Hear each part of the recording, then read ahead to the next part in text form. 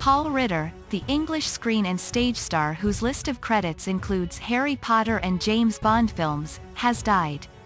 He was 54. His agent confirmed the news to the BBC, saying that he died of a brain tumor at his home on Sunday, with his family by his side. "It is with great sadness we can confirm that Paul Ritter passed away last night," the agent said. He died peacefully at home with his wife Polly and sons Frank and Noah by his side. He was 54 and had been suffering from a brain tumor.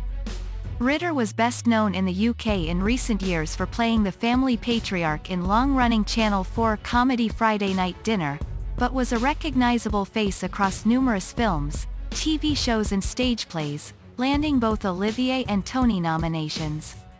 After his debut performance on famed police procedural drama The Bill in 1992, Ritter starred in films such as Son of Rambow, Harry Potter and the Half-Blood Prince and Quantum of Solace.